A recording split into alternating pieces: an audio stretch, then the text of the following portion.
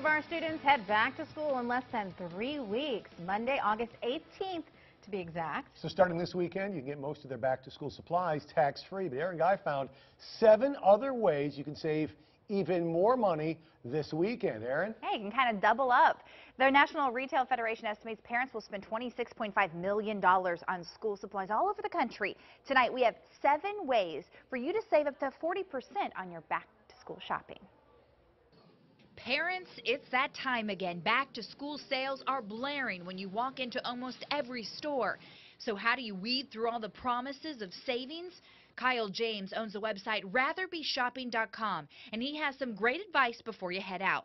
First, never buy everything at one store. You know, if we were to go into one store and just make all the purchases, I mean, sure, we'd get some stuff on sale, but we'd also end up paying full price for a lot of stuff. He says different store, different deals. The next 2, price match sold out items, and don't forget your coupons. James says Target is big on printable coupons this year. You know, a lot of these stores will price match competitors' pricing if they carry the same product, and also they'll take competitors' coupons.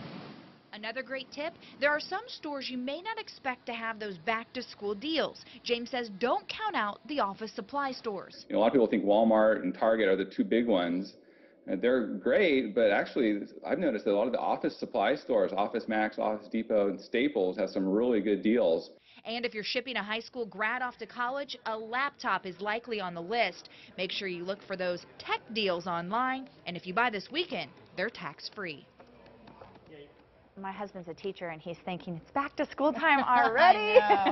As a lot of parents are, I'm sure. But I have 2 more tips. One, he says stay away from character anything, character backpacks, anything, you know, the hottest movies. Yeah.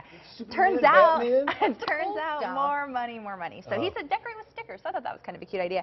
And he said something some parents may not like, but leave the kids at home. He said that you often stray from your list. So true. Oh, yeah, and you do. spend more money. We have a full list. We have a link to his website, which he has coupons. He has a lot of great stuff. We have it on our website, WPBF.com, and on our mobile app. I've done it both ways, with the kids and without the kids, and I can tell you I've definitely saved more without them being there. You're probably right. All right, Aaron, thank you.